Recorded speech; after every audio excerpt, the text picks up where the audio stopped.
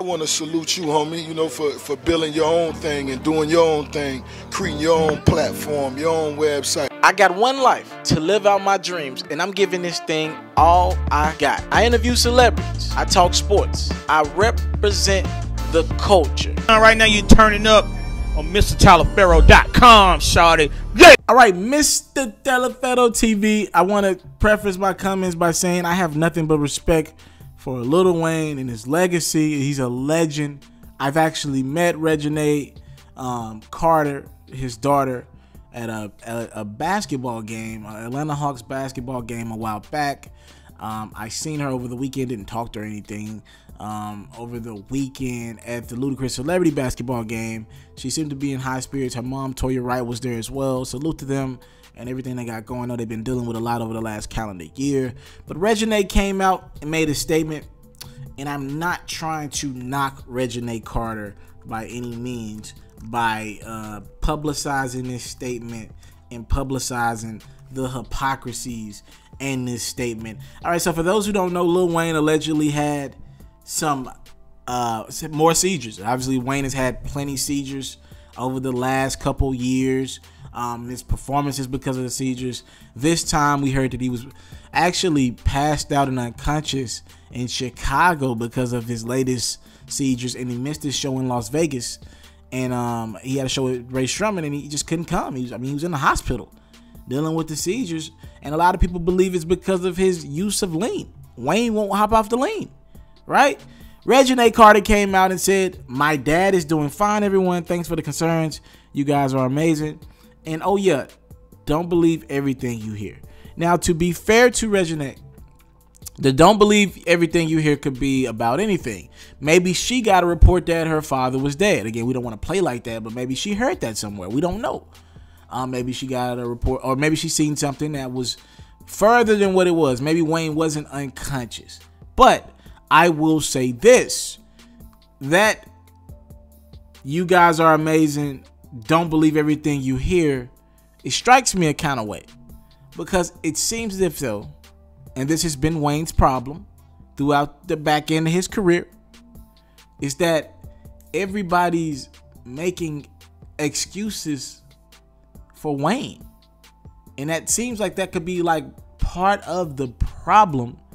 Everybody keeps lying to themselves about what's going on in Wayne's situation. Let me take you back.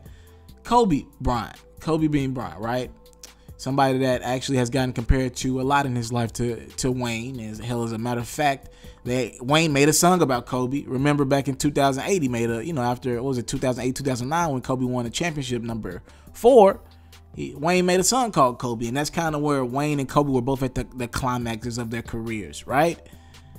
So when Kobe on the back end of his career, and everybody knew it around Kobe, that the brother was still chucking up his 30, and I'm the biggest Kobe fan you can find. He was shooting 30, 35 shots a game. It wasn't conducive to winning. He was selfish still on the court, off the court.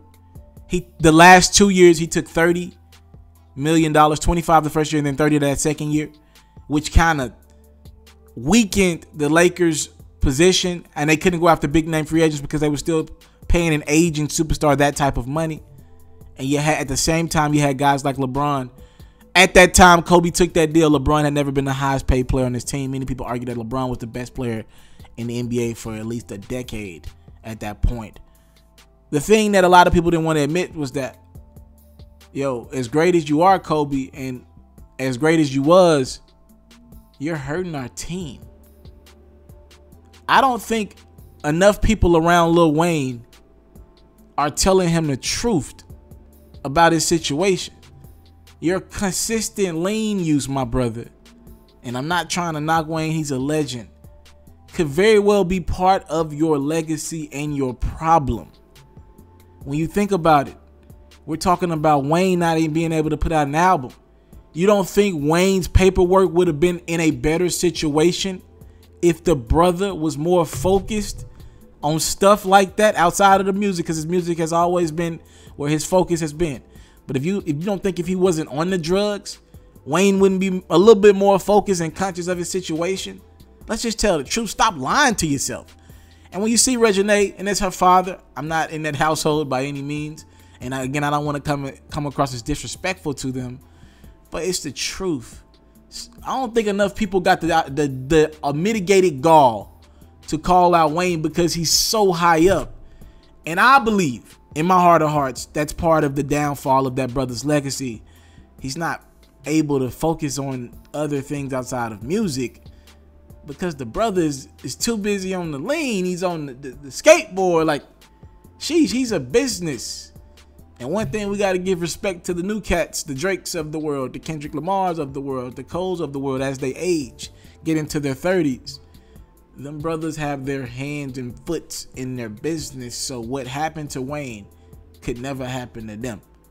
Mr. Taliaferro TV, thank you for the time, love, support. Get well, Wayne. We're gonna send some best wishes to you, but we can't keep sending these best wishes to you, my brother. If Wayne don't want to get better, I ain't finna just be wasting my time. Subscribe to my channel for more exclusive content like this. I'm out.